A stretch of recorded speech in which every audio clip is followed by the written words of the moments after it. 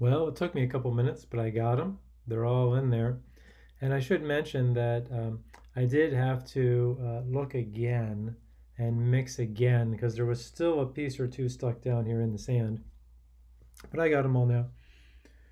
Um, we're going to set aside the 50 milliliter beaker with the plastic pieces in it.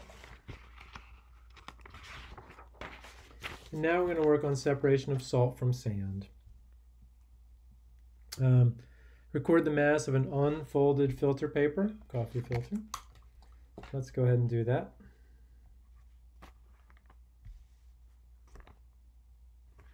And I'm going to put it on here so I can still see it. I'm determined that folded or unfolded, it gets the same mass. Mass of filter paper for me is 1.61 grams. Place the filter paper, which is the coffee filter, by the way. Sorry, I didn't say that before. Oh, and take a picture of the filter paper showing the mass.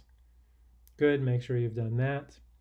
Place the filter paper so it is open into the top of the 500 milliliter beaker. Here's what that looks like. So here's my 500 milliliter beaker. I'm going to open this up. And I'm going to drape the coffee filter paper around the beaker. And I'm going to do it so it's fairly high up because you don't want it to touch the solution. So I'm going to go for that.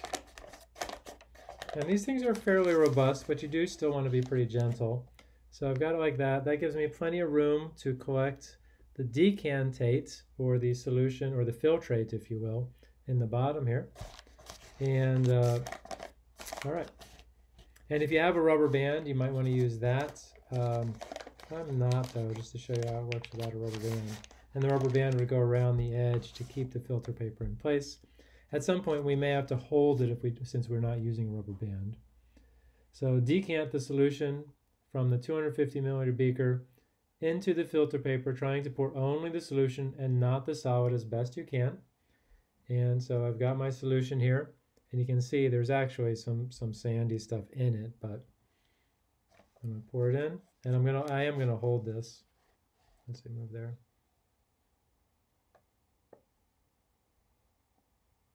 Just pouring the solution as much as you can.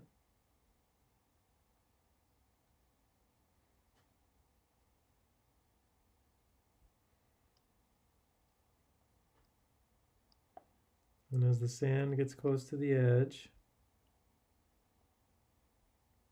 it almost takes care of itself because it's a plastic beaker.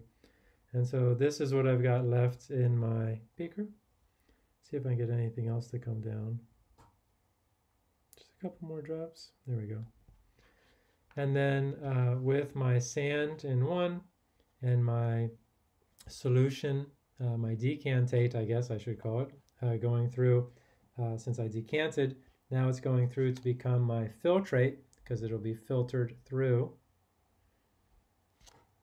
And we just have to wait for that to go. It says, allow the solution to pass through the filter paper. This will take some time. Wait until it is almost done.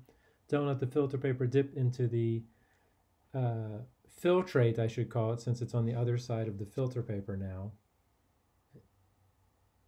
And we'll stop and let that occur.